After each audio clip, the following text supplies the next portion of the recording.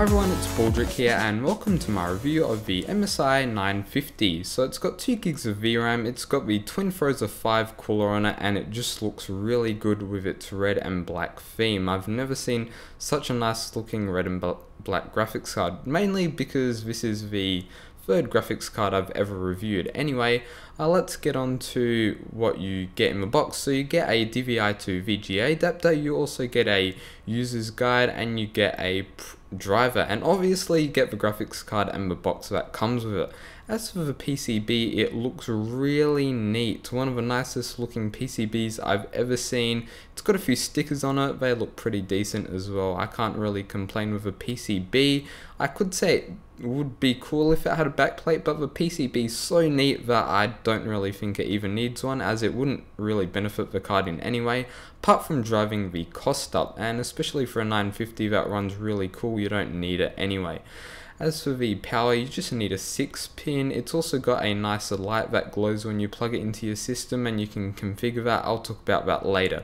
So on the back of the graphics card, you get 3 display ports, 1 HDMI and 1 DVI connector, enough to keep you satisfied for all your monitors, and it supports resolutions up to 4K, which is really cool to see on the DVI, and well, not the DVI, the display port. Anyway, now let's get onto the benchmarks.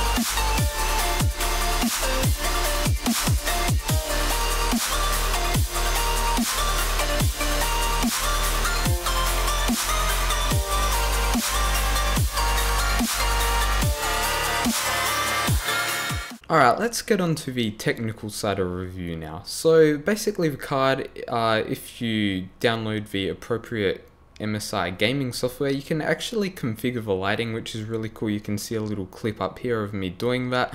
But apart from that, what you can see in the gameplay is what the graphics card is getting overclocked while playing on Ultra on Battlefield 4 Dawnbreaker. Keep in mind, Dawnbreaker is a very easy map to run on Battlefield 4 compared to most of the others, whereas in the benchmarks, if you saw the Battlefield 4 Ultra FPS average was about 30 something, so that is a much more demanding map, which was done on Paracel Storm, so that's why the FPS is so different. Plus this is overclocked, so it was running on overclocked mode.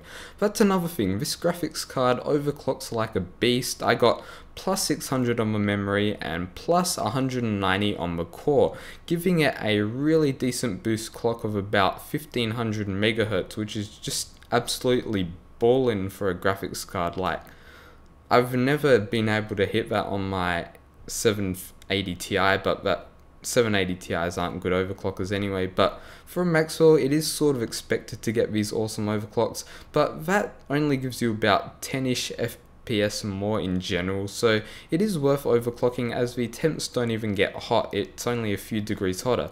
So I really recommend you overclock this graphics card. If you're not, it doesn't really matter, but that 10 FPS with this lower end tier card can really make a difference. Another thing I'd like to talk about is its SLI capability.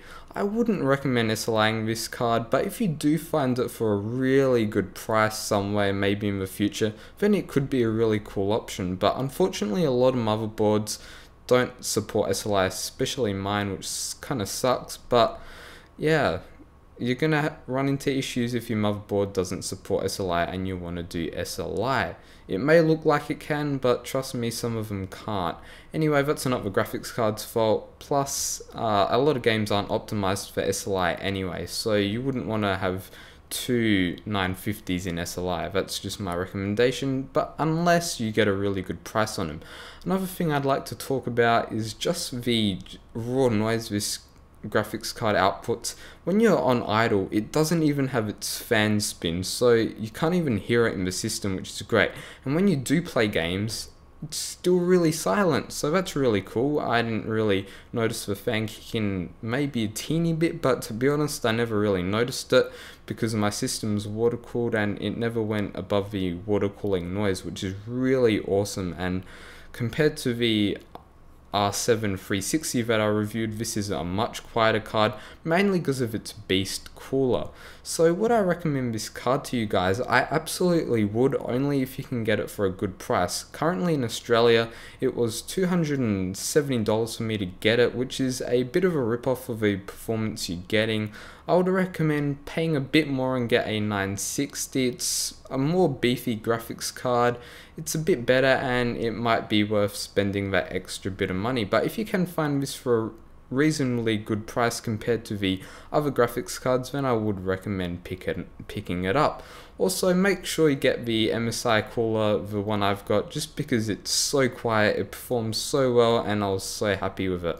I cannot stress enough how quiet this graphics card is and how power efficient it is. Like, it compared to what I was used to with my 780 Ti, you have to have two 8-pins in it. It's ridiculous. This just takes one 6-pin, overclocks like a beast. I didn't even notice any coil wire, nothing wrong with it. It's all perfect and I didn't run into any issues with using this graphics card. So I really recommend it. If you want to get it as a physics processor for a beefier card, you can also do that instead of SLIing it. That could be a good alternative for getting this card. And yeah, that's really about it. I hope you enjoyed the gameplay, I hope you enjoyed the review, and please tell me in the comments below if you want to see any more reviews, because I may be able to actually do it. So thanks for watching, I hope you have a nice day. Tell me in the comments what you thought of this review, and see you later.